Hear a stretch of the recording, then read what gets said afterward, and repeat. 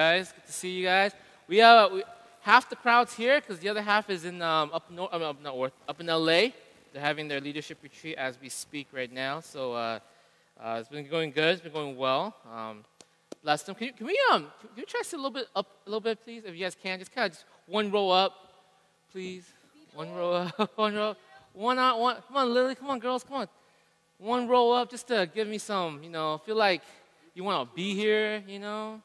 With me and everything. Appreciate that. Yeah.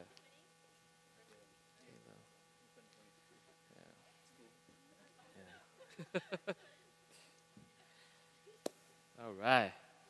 It's good to see you guys. You good over there, tech team? Yeah? Yeah. Hey, give some love to the youth group. They are holding down the fort while the rest of them fools are up there, right? All right, so some love. All right. So this is their second time listening to the message, so they should be like pro by now. Hey, we are in a series called Raw Humanity. Raw Humanity. It's a series in the book of Psalm, and the hope of it is to entail this passion is hard for us to cry out to God, to pray. Pray in earnesty, right, before the Lord. Pray in such a way where we're expressing our real emotions. We're not just putting words out there. We're not just throwing random things, but we're actually confessing and contemplating and celebrating and being able to cry out in complaints to God and be real with Him, right? And today, one of the things that I feel like is so beneficial, so important in our prayer life is the prayer of thanksgiving. The ability to pray in a way where you are thankful to God, right? And this is hard because we're used to thanking God when good things happen, right? Because it's great, thank God. Kind of as a side note, thank you for kind of throwing that in there. But we fail sometimes to thank God even when bad things happen. Because we can't possibly imagine why these things are happening at this situation, right? And why would anyone want to give thanks to God in the midst of those things? I want to share with you guys today that there is a way for you to pray to give thanks to God, and there is a way for you to do it in such a way where it will actually grow you, it will teach you, and it will actually transform the way you think and the way you see your present circumstances, right? So that's what we're going to go into today. We're going to talk about a prayer of thanksgiving, okay? Let me share with you the story first, though. So if you guys know, in college, I was in this group called Korean Campus Crusade for Christ, and every summer, what we would do is we would go on a mission trip. And one of the things that we'll do, we'll stop in Korea for a little bit as we kind of like adjust ourselves. And in Korea, they have this program, not this program, but this thing that we did. It's called Beggars Retreat. And what they do is they grab a bunch of us, they grab half of our team, which is about 3 or 4 Western American kids, and they grab about 3 or 4 Korean college kids, and they put them together, and they throw them out in the middle of the countryside with a backpack on, with no money, and basically we have to travel 4 days to survive, okay? We have 4 days of survival, no money, and our way of surviving is basically coming to houses, asking if we can, help and support them or, do some chores for them, present for them the gospel, and then afterwards ask them if they can feed us and house us. That was our way of surviving. That was a way of testing faith, right? Testing our willingness to do we trust God that He's going to actually get us through this whole journey, right? And I remember my first time, because it was the worst experience of my life, right? It was the worst time. It was the worst experience of my life, because here we are. We're teamed up with about 4 Korean students, college students, who speak very minimal English, and I'm the Vietnamese kid who speaks no Korean, right? And my other teammates who are just horrible at translating. So it's already bad as it is, okay? And the first thing that happens is we get on the bus to get transported to our spot, okay?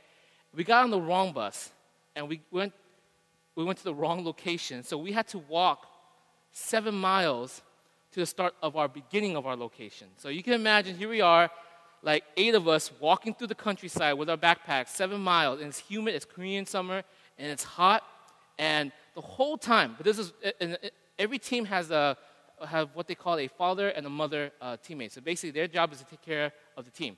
If anything happens, it's their fault, right? So there was this lady, the mom of the team, and the whole time we were walking, she kept saying, thank you, Jesus, right? And I'm walking, I'm like,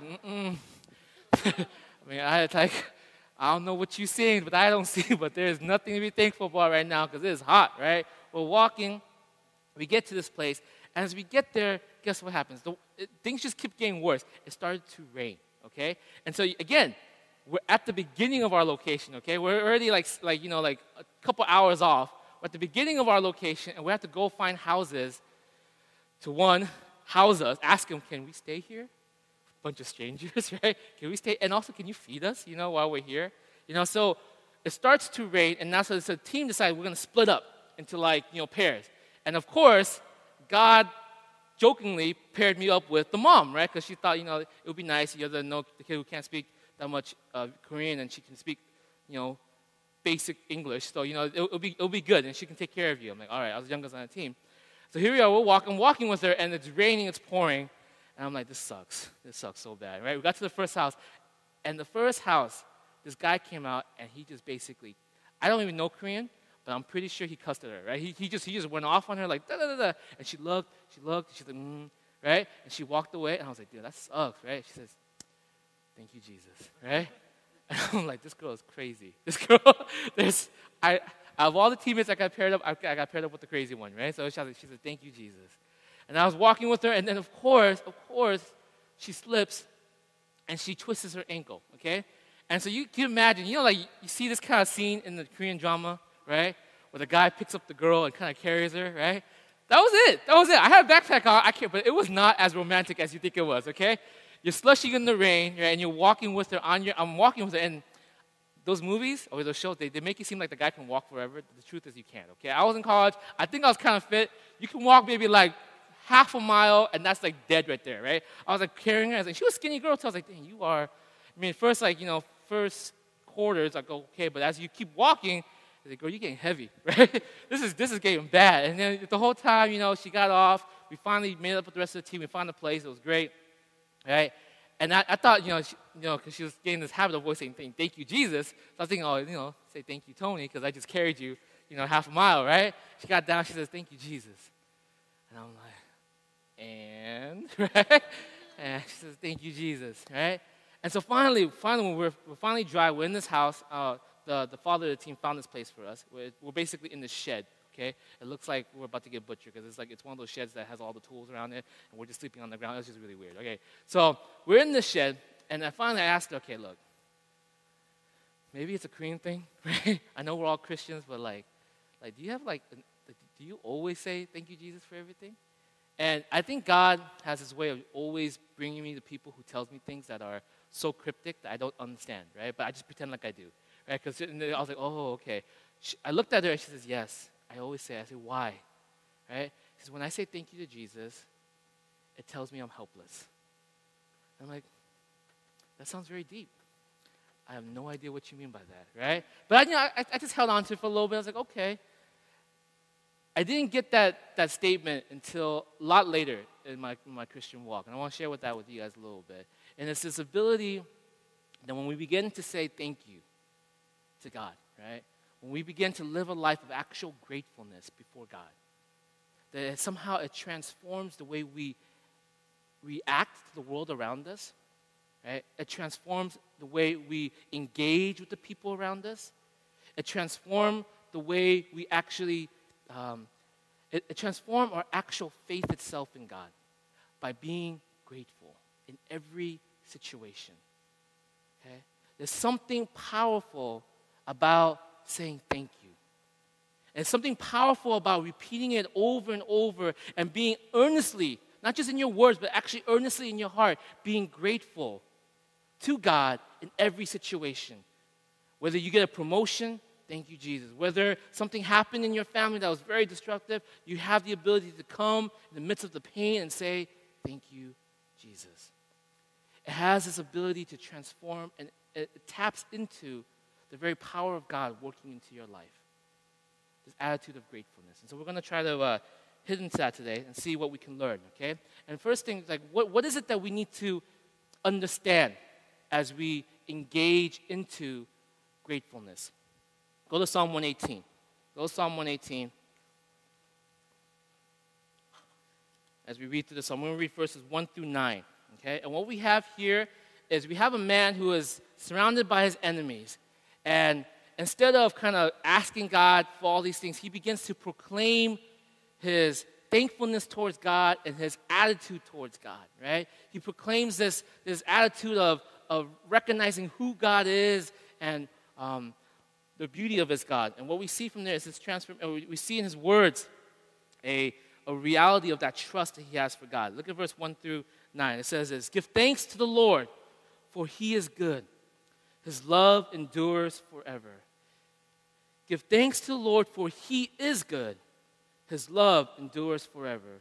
Let Israel say, his love endures forever. Let the house of Aaron say, his love endures forever. Let those who fear the Lord say, his love endures forever." And basically, what the psalmist is saying from verse 2 to 3 and 4, he's saying, those who know of your God, those who say that they know their God, would you for a moment sit down and remember that his love endures, not just for a moment, not just for a fleeting time, not just whenever things are good for you or when things are going great for you, but his love for you endures forever. Verse 5, "In my anguish I cried to the Lord, and he answered by setting me free.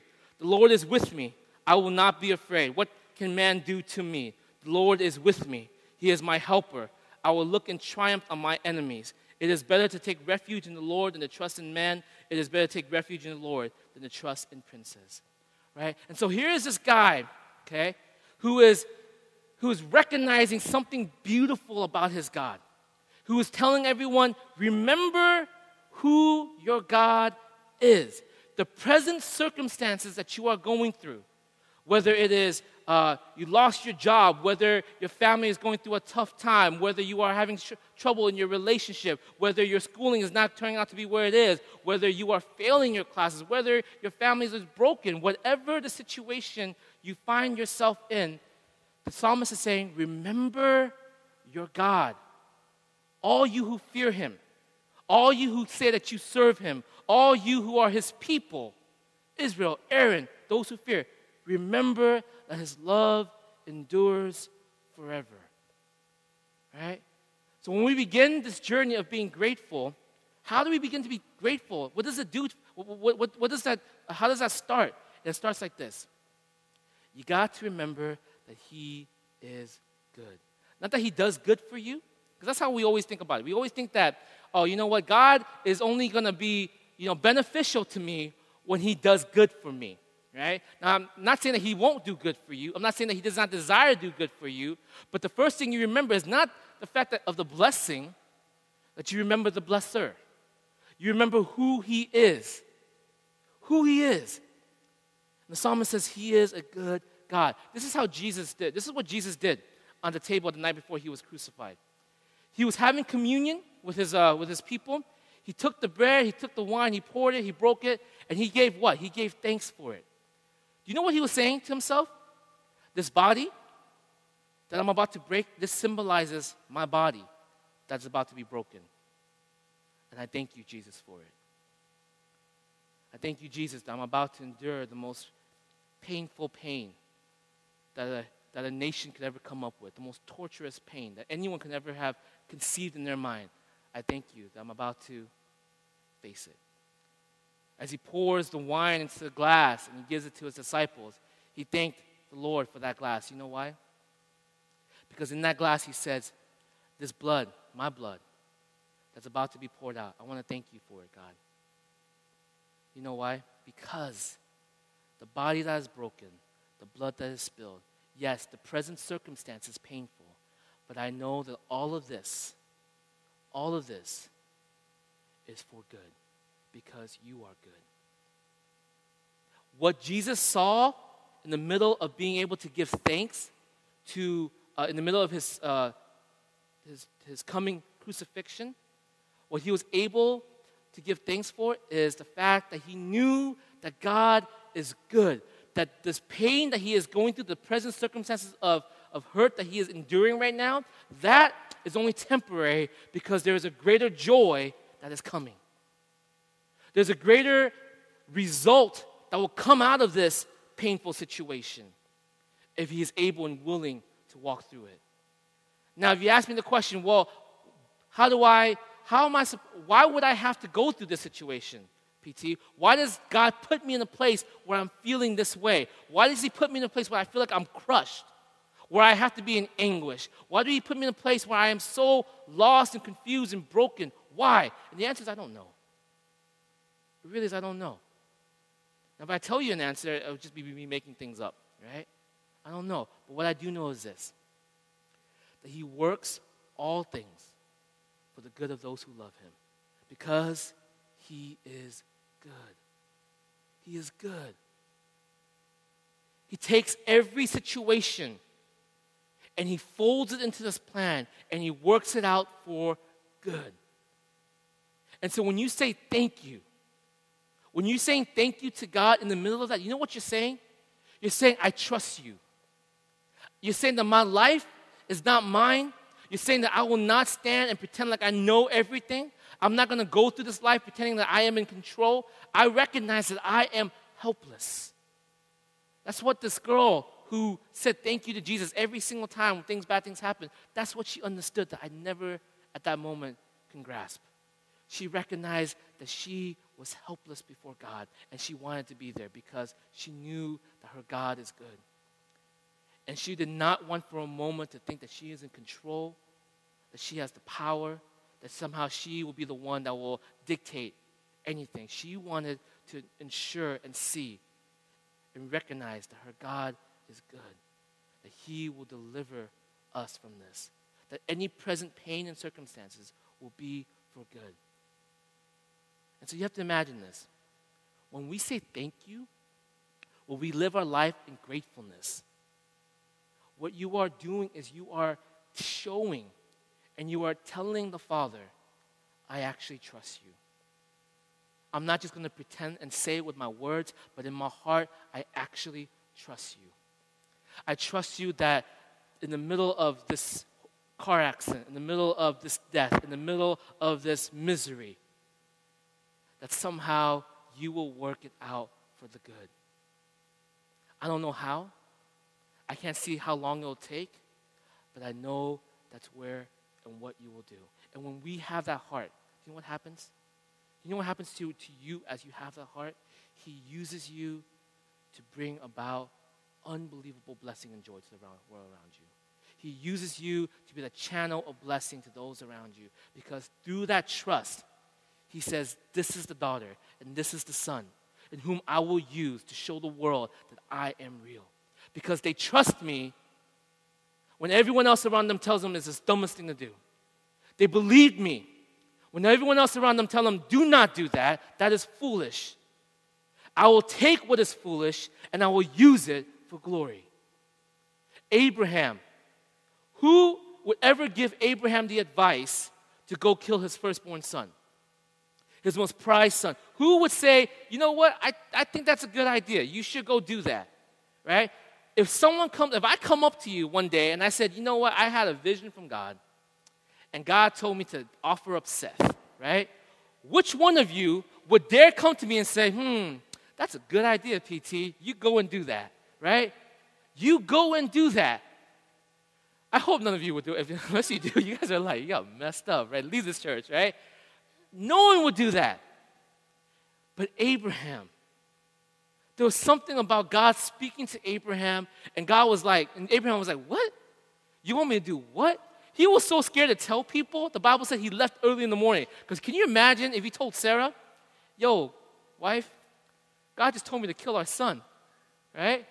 She'd be like, no, he didn't. You stupid. You stay right here, right? I'll kill you, you know? You can imagine that. But do you know why Abraham had the ability to do it? To even attempt it? Why he even dared to? Was it because it made sense? No. Was it because everyone else around him was like, yeah, go kill him? No. It was because one thing he knew for sure, that God is good. And God promised Abraham through Isaac, and only through Isaac, will I make a nation out of you. So Abraham thought, even if I end up killing this kid, God has to bring him back, right? That's all I know. That's all. I mean, he's imagining things. Like, I don't know how, like, maybe the knife would turn into plastic. They don't even have plastic back then, right? The knife would turn into something and it won't kill him. I don't know. But all I know is that Isaac will not die. because my God is good. Right? That's all I know.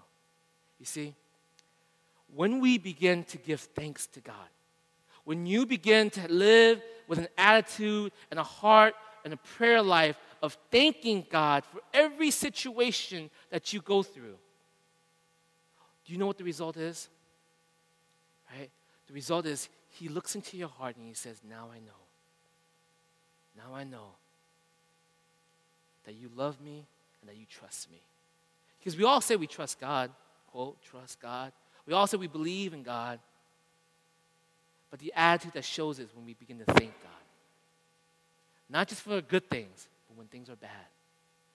When we can actually stare evil in the face.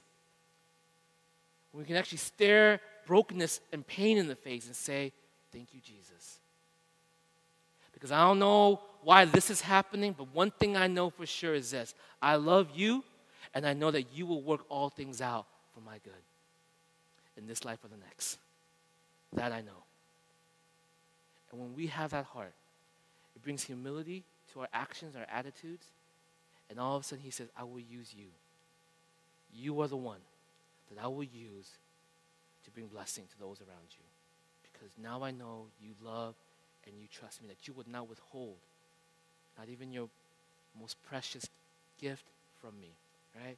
So why do we give thanks to God?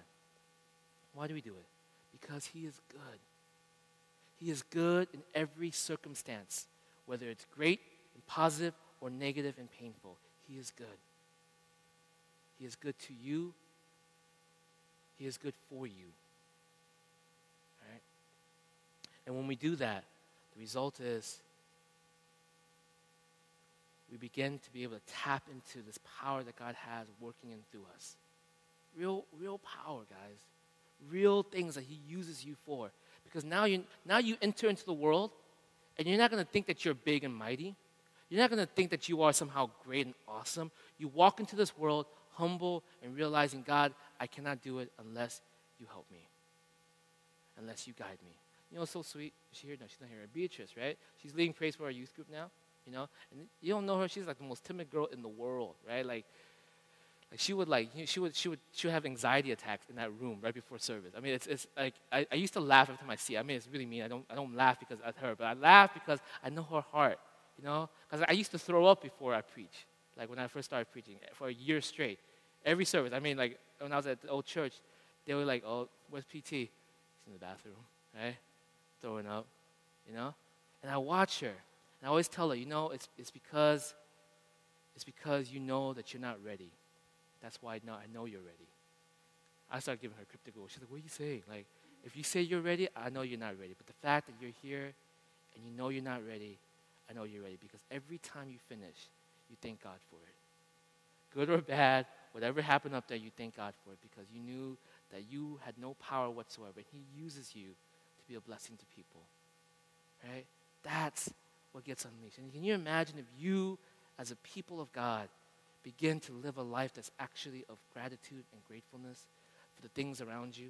Not just for when you get the blessings, but when you also get the pain. Can you imagine what God would use you for? How God would actually work in your life to change and transform and bless people around you. Right? So here we are. We start with that there is this picture of God working in us, doing this for us, right? Now here's the second part, okay? How do we actually be able to give thanks? Because it's actually kind of hard. Okay, it's kind of hard to say thank you when someone you love has just passed away, right? It's kind of hard to say thank you when you just got into a car accident and like you're in the hospital and there's like a $10,000 medical bill that you're about to have to pay, right? You know, it's kind of hard to say thank you. What is it that moves you towards it? Look at verse 15. So here he was. He trusted in his God. He said, better is God to be my helper than anyone else. You know, I take refuge in the Lord, not in men. I take refuge in the Lord, not trust in princes. In verse 15, he says this, shouts of joy and victory. You know this, let me give you one breakdown of Psalms, because you guys might not understand it. In the Psalms, right, it's a poetry. And so usually when you get a poetry where it starts at one verse and it ends with the exact same verse, the middle verse is the crescendo, right? Is that right? Yeah, the middle verse is like the peak of all of it. So it rises up and it falls back down because the psalm, the first verse in the psalm and the last verse in the psalm is exactly the same. So it sandwiches everything in the middle, and that final middle verse, which is verse 15, that is the crescendo. And the crescendo says this: shouts of joy and victory resound in the tents of the righteous. The Lord's right hand has done mighty things. So now that he trusted in his God, he says, better is you. And what did he see? He see victory. He saw that the hand of God actually pulled through. It wasn't just an imaginary thing that he thought, like, everyone tells me to trust God. He trusted in God. He gave thanks to God. He praised his God. And now in verse 15, he realizes the power and the victory that God brings. In verse 16, he says, the Lord's right hand is lifted high. The Lord's right hand has done mighty things. I will not die now, but live and will proclaim what the Lord has done. The Lord has chastened me severely, but he has not given me over to death. Open for me the gates of righteousness, and I will enter and give thanks to the Lord. Right? When we give thanks, how do we actually be able to give thanks in the middle of these painful situations? And the way you do it is that you see the joy ahead of you.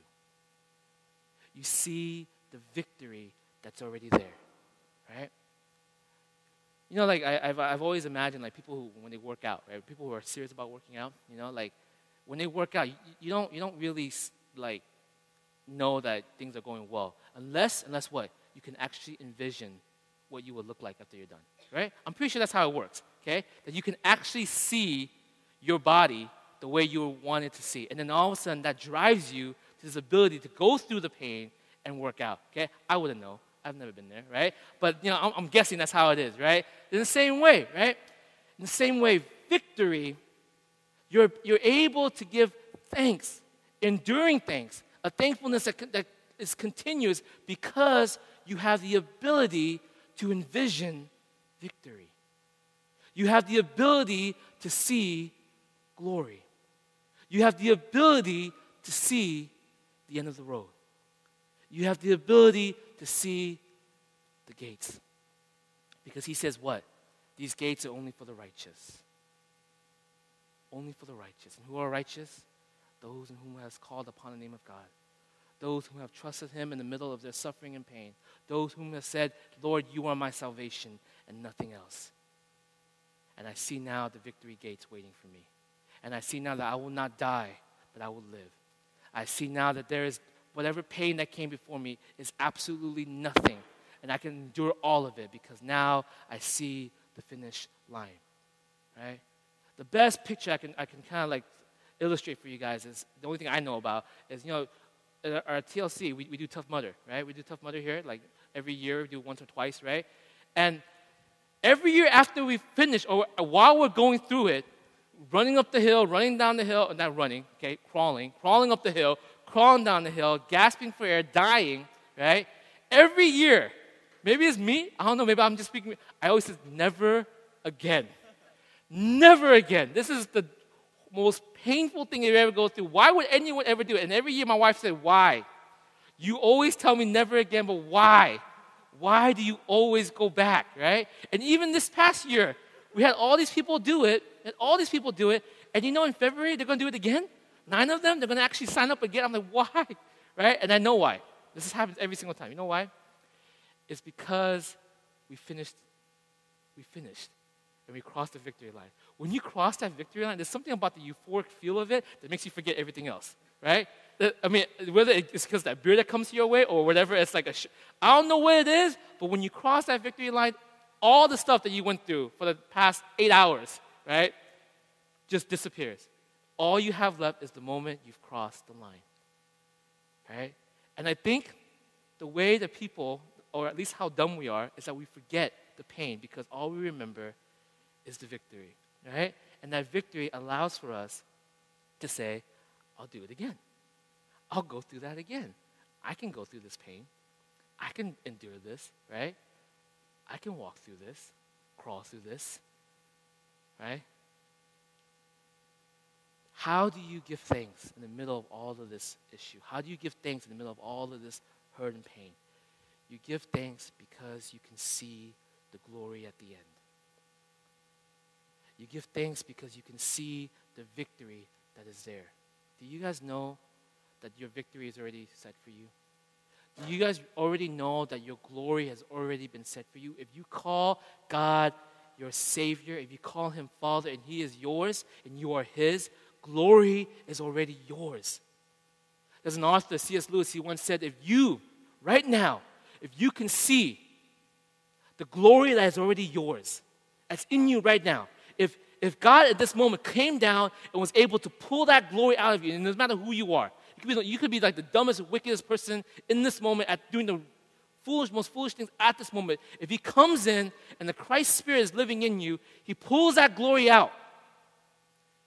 And you can stare it in the eyes. You can stare at yourself in the eyes. He says, you will be tempted to bow down and worship yourself. Because that was the glory that's yours. That's the glory that's in you now. And everything, all of that beforehand, means absolutely nothing if you can see the finish line. You know what awaits for you? Him looking you in the eyes and saying, well done, my good, my faithful servant. Come and enjoy the house of your Father.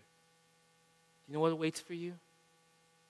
In the midst of all of this stuff that you go through in life, all this pain, right? He comes and He says, welcome home. There's a song that I love. It's called Better Is One Day, right? I remember, I think I was in college. I was going through some huge emo thing, right? I think that was the year Trisha broke up with me or something. When I broke up with when I was alone. Basically, I was basically alone. We're in college. We're in a ministry that didn't allow us to date. So it was just really horrible. We were just standing there. And I remember things were getting bad. I was having a struggle with med school and all that stuff. And I was sitting there, and the song came up during chapel. It was Better Is One Day, and it's a random song. But sometimes it's just one of those random songs that just hits you. The song says, better is one day in your courts, better is one day in your house than 1,000 elsewhere. And I remember I stood there and I was singing it, and I just realized, one day, if I can have one day in the house of God, it will be better than 1,000 anywhere else. So why am I here, complaining, worrying, and doubting all the situation, when my God has already promised me victory? Think about this, guys. Think about this. Envision this. Do you really believe that if God is real, that the Father is real, do you really believe that if He has done all of that, sending His Son onto earth, letting His Son suffer the pain that He did, going through all of that, for what? To see you come to know Him. That He would do all of that to get you to come into His house, now only to abandon you, now only to leave you helpless, now only to leave you in a place of brokenness? No. He has pulled you into this. He has called you His own. He has made you His. And the promise is there is victory. And so the walk that you walk through now, the pain that you go through now, the circumstances that you are enduring now, you can be grateful for it because in the end, there is victory. There is victory. And there is glory. But you have to claim it. You have to. And you have to really walk in it. So what is this? How do I give thanks, Tony? Why do I give thanks? When you give thanks, when you begin to give thanks to the Lord, what you are telling Him is this: not only, God, am I just in some sort of weird outside random way saying that you're God, but now I actually am telling you I believe in you. I believe that you are good, that you are for me, not against me. You give thanks because it begins to humble you in such a way where you allow Him to use you. Instead of you pushing back with Him all the time, saying, God, I know better. I'm smarter. Let me do it my way. But when you begin to say, God, thank you. Thank you for the blessing of this breath. Thank you for the blessing of this heartbeat. Thank you, God, that I know that if you were desired to, I would die in a heartbeat. Thank you for it all, my ups and my downs. When you have that attitude, the humility, you begin to see Him working through you. But how do I give thanks always, PT? How do I endure the pain and be able to live a life of great gratitude and gratefulness? You look and you realize something big. Jesus has done it all. He did it all. Your pain was not your pain was not a pain that he did not understand. See, you can say, if you believe in a God who never actually stepped on this earth and walked the pain you've walked, then yay, I get it. You can say God's whatever. But you follow after someone who did not find it comfortable for himself to watch you suffer, who was willing to say, I will suffer with you. Whatever temptation that they have gone through, I will go through. Whatever hurt that they feel, I will feel. Whatever loneliness that they have ever encountered, I will encounter it with them. I will do it with them. I will do it for them. Even to the biggest thing, I will give my life in exchange for theirs. The one price they have to pay, the one thing that they have to pay, I will pay it for them. So that what? So that they will know the joy of the Father, so they will know His love, so they will know that they are cared for, that they are His. I will rip heaven and earth to find you. And He did. And do you really believe that He will leave you now? Do you really believe that at this moment that He will say, just kidding, you're on your own? No. You can live a life of constant gratitude because you already know that He has done all these things for your victory. You will see victory, church. Right? I totally believe if you live long enough, you are under God's word, you are trusting Him, and you are giving thanks to Him, whether it's 50 years from now, 60 years from now, you will be a victorious son and daughter of God. You probably can't see it now.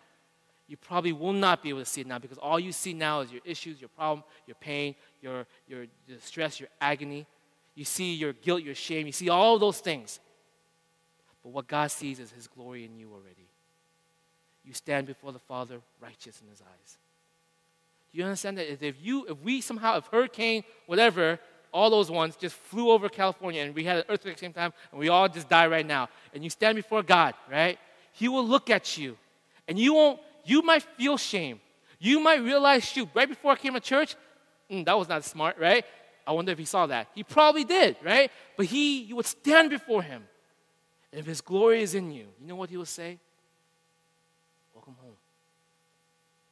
My son, my daughter.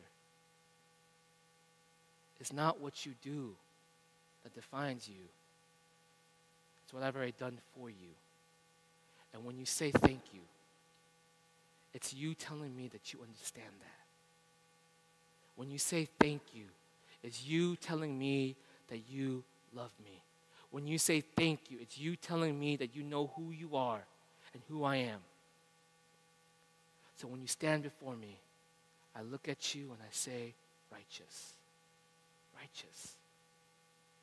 So my prayers, church, is do that. Would you live a life of gratefulness?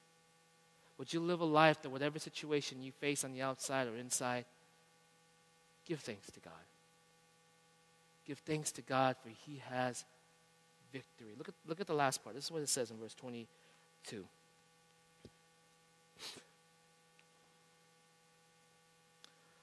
The stone the builders rejected has become the capstone. The Lord has done this, and it's marvelous in our eyes. This is the day the Lord has made. Let us rejoice and be glad in it. You know what that is? That is the very allusion to Jesus Christ. Peter said this. The stone that the world rejected has become the capstone, meaning it's the one thing that holds everything together. That stone that was rejected is the one thing that holds everything together.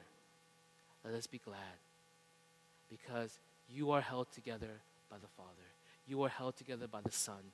And He looks at you and He says, well done, my good and faithful servant. Remember me, give thanks to me, be glad in this day, for I have made it, and I've made it for you.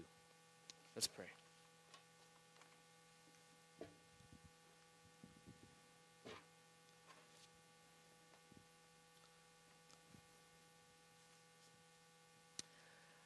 Let's spend some time in prayer, right, as we respond to God in this word.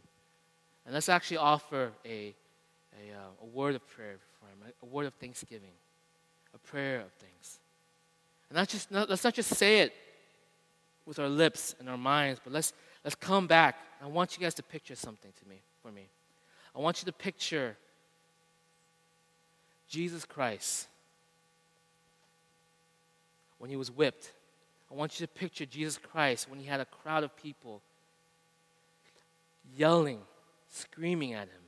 I want you to picture Jesus Christ in his most empty and lonely state.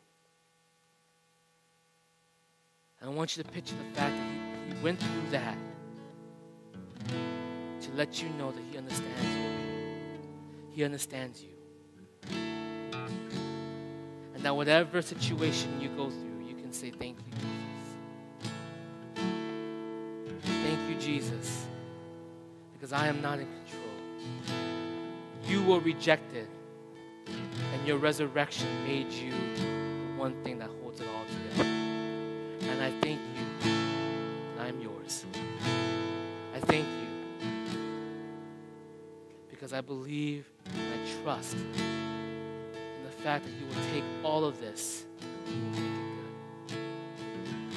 That you will turn this out for good. So let's pray. Let's come before the Father. Let's give thanks to God.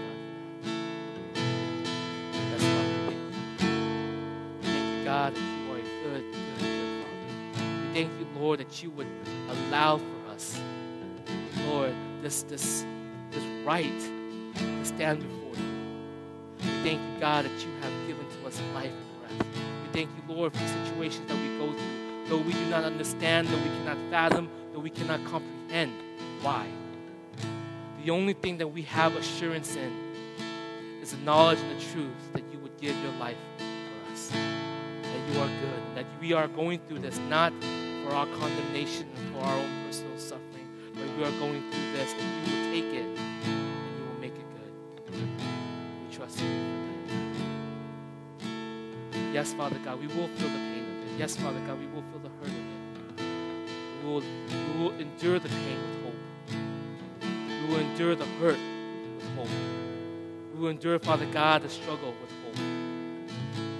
Because you have done all good things. And we trust in you. And we walk with you. And we surrender to you this day. Thank you, Jesus. Thank you for it all. So, Father, we come before you and we want to just give you praise. Thank you, Jesus, that you have given your life as a ransom for ours. Thank you that we have the ability to live in the world that we live in. Thank you, God, for the blessings upon blessings that we have that so many do not. Thank you, God, that you have allowed for us to overcome or endure through these struggles and these trials that some of us might be going through. Because we know that, Father God, through these trials, you will take them, you will mold them, you will shape them, ultimately for our good. Because we are yours and you will never leave us where we are at. And so my prayer, God, is you would take us as a whole. That you would, Father God, bring us together now and help our eyes be fixed upon you. Humble our hearts to remember in every situation, in all things, to give thanks to you. We praise you. Thank you. We pray all these things in Jesus' name.